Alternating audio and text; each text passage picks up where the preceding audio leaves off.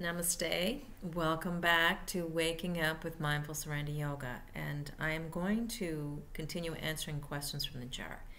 And I usually just pull out the question, go ahead, answer it in a 10-minute time frame. I pulled out one question, which was kind of a funny question, and I did want to answer it. And then I, for several different reasons, did not get a chance to complete it. So I would cheat today and answer that question within a 10-minute time frame. So I'm going to start my timer. Take a deep breath like I usually do.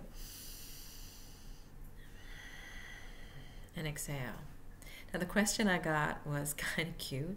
The questioner asked if I was a New Age hippie, if I was a New Age hippie. And I can see why they probably would ask that question, being the way I look with the long hair and sometimes with the clothes I'm wearing. I probably do look like a typical hippie from the 60s and 70s. And I am not much actually younger than someone of that subculture would be. I am actually a few years shy, I think it was 5 years shy of being in that generation of where the hippies the so-called hippies reigned. So let's first of all, before I answer that question, look at what is meant by New Age and what is meant by hippie. New Age is a term we're probably all familiar with, and it's actually a term referring to a new way of approaching and understanding several things. Spirituality, yes. Mysticism, yes. Holism, yes. And environmentalism, yes, as well as culturalism. So it is a way of looking at and trying to understand certain things in these areas that kind of steer away from what we were traditionally taught to believe, for example. I think that's a good way of looking at it. It's not traditional, it's non-traditional way of viewing certain things. Though spiritualism, which is a movement that came out in the 1920s, it originated big time. I think it came up even before then, but it was pretty big, say, in the 1920s in North America.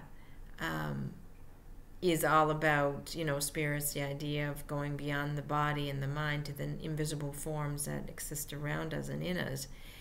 It is still considered part of that New Age movement, for example. And, we talk about the use of certain things like tarot cards and crystals and energy things and energy healing and Reiki.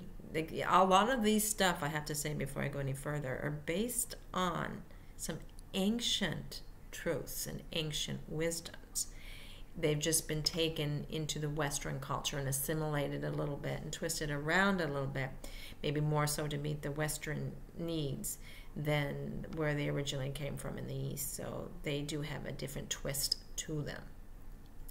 So we're seeing this evolution of new ideations and new techniques and technologies used to help us understand what life and what that is beyond life is all about. And that would be probably under the umbrella of New Age.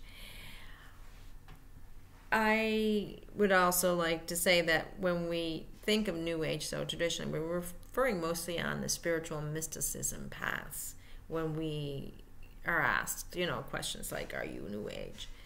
We're looking into those mystical things a lot of times when we refer to New Age, even though that's not what the term generally means. It tends to be our assumption about the New Age concept when we think of New Age.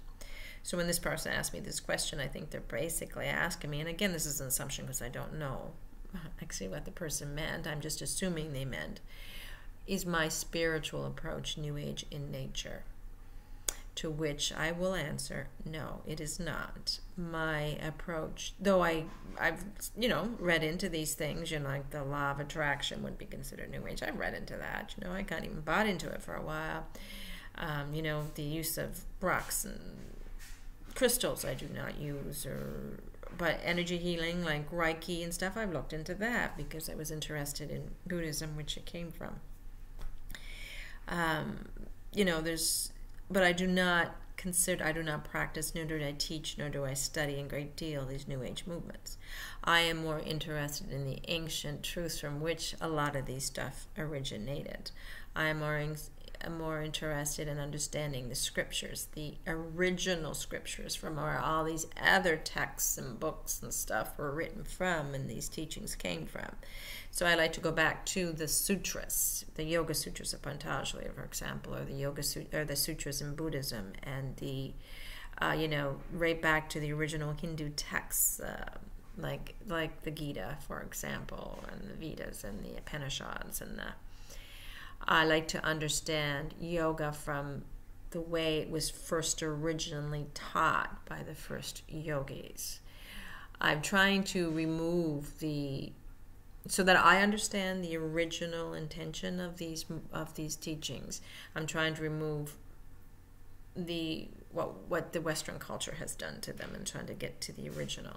So though the translations I read have to be in English, and of course because they're translated in English, they may lose some of their, original meaning. I take that in consideration as well. It's hard for one culture to understand another culture. I don't propose to be any of these things that I'm teaching. I don't consider myself a Hindu, for example, though I find this great wisdom in the Hindu tradition. I don't propose to be a Buddhist. I don't, the Buddhism is rich with tradition and lineage, and I understand the formality of that religion in a sense, and I'm not, proposing to step in as a Westerner and say that I understand it all or that I am a Buddhist, because I'm not. I've never been initiated into any yogi type of thing. I've not been initiated by a guru, so in that sense I'm not a yogi in the traditional way. I am a yogi in my way, still again considering my Western ideation and my Western conditioning, but I still consider myself a yogi, but I am more interested in getting to the roots of yoga and understanding that. Though I teach Hatha Yoga, for example, I'm very interested in the Pradipika and what that taught.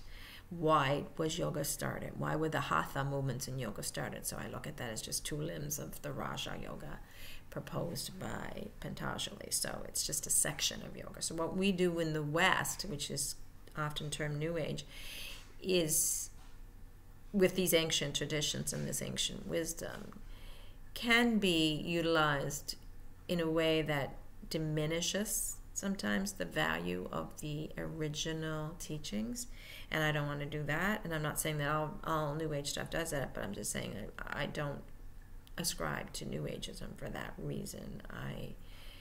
I believe in the ancient wisdom, and I believe in the history of it all, and I like to go back and understand the original versions and the original teachings. I do the same with Christianity, okay?